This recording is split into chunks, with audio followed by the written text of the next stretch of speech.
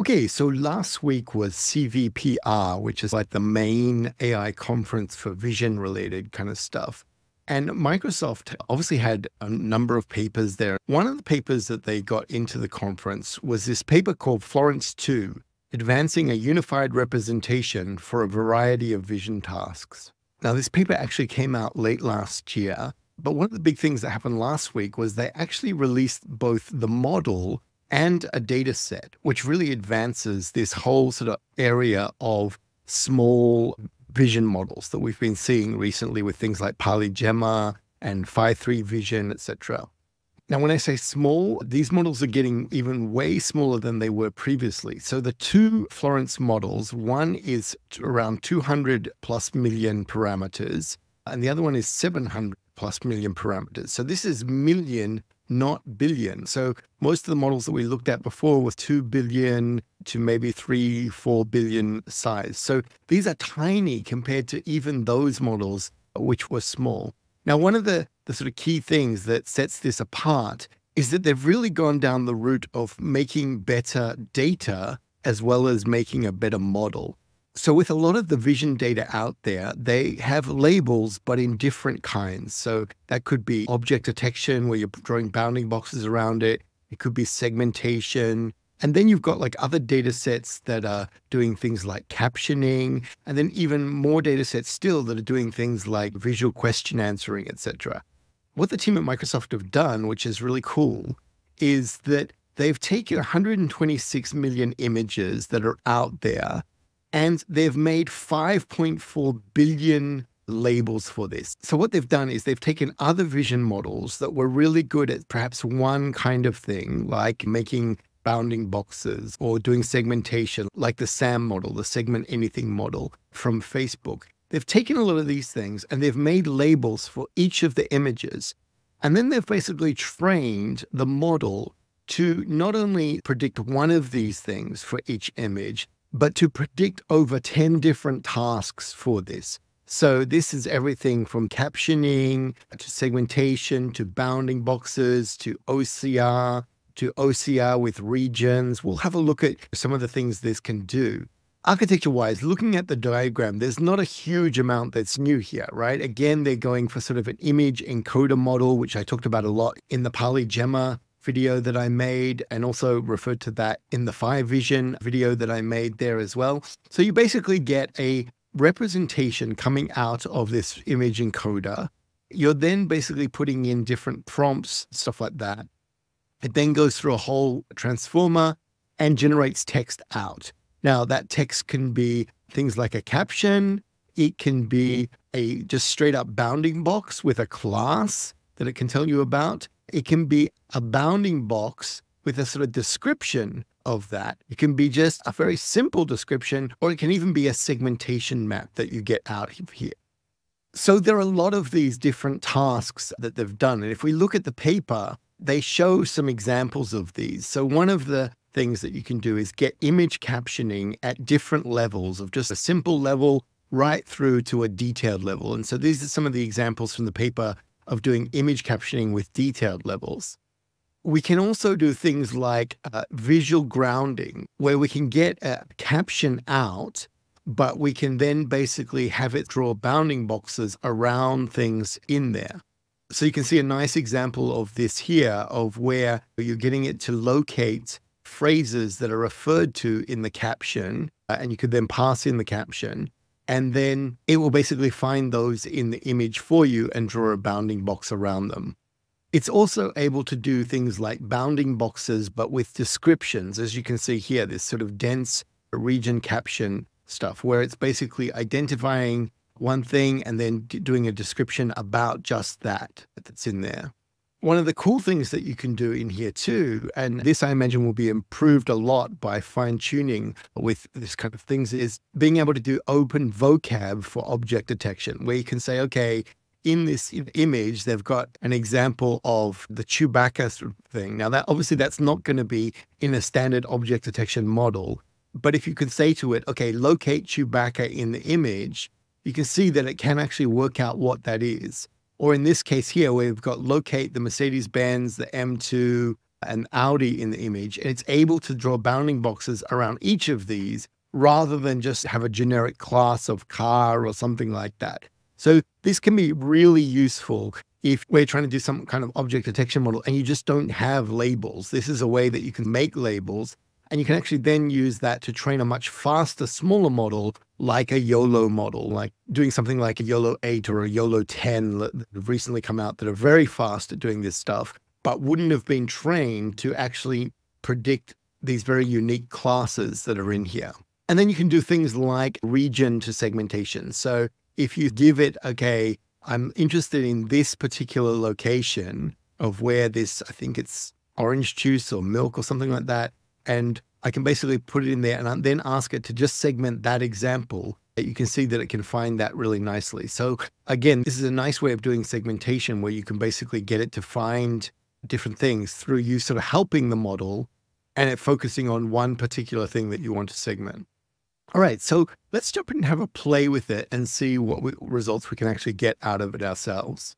Okay, so if we jump into the Hugging Face Spaces demo here, we can see that we can pick a few different images that they've got in here, and we can try them out and have a play with this. So the first one I've done is just a simple bounding box. And you can see, sure enough, it's finding the wheel, it's finding the car, it's finding the door in here. If I come up and pick some of the other tasks, though, you can see I can get a caption. So let's go for a simple caption. And it comes out, a green car parked in front of a yellow building. Yes, that's not bad. What if we ask for a detailed caption? Notice how quick this is running, by the way, too. In this image, we can see a car on the road. The background is, there's a building. At the top, there is sky. Yeah, maybe a little bit there. And let's try like the even more detailed caption. And you'll notice that each time we're getting more details in the caption, and the captions are usually getting a bit longer. Okay, now this one's not so great. A light blue car is parked in front of a building. There are 2 brown doors. Okay, so that's right. I'm not sure if this one is a door or a window. And the car has large black tires on it. I wouldn't call them large, but okay, they're certainly tires.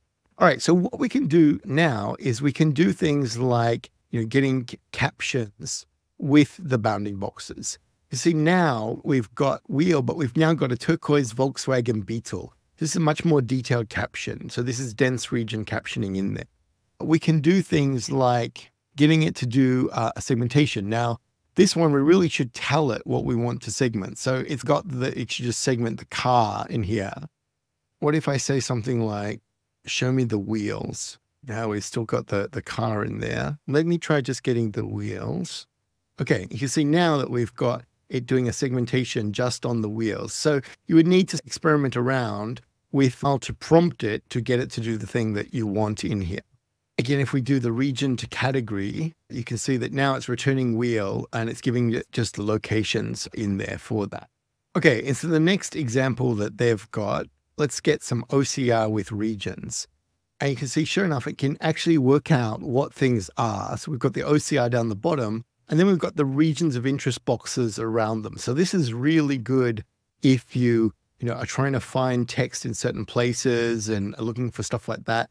And to give you a sort of an example of this, like probably 5-6 years ago, I helped build a system to basically be able to scan ID cards. And one of the big things there was that we needed different models for doing like the regions of interest, of finding out where there was text, and then another model for actually going and doing the OCR on that text. So it's cool that this thing can do the whole thing in one shot as we go through this.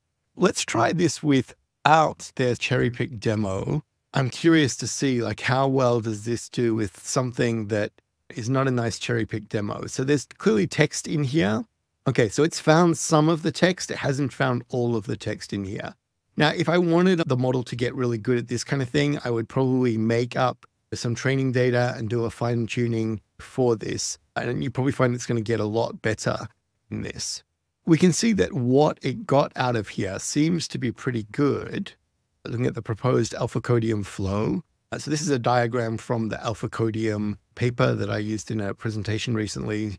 So we can see that it's done a pretty decent job at this.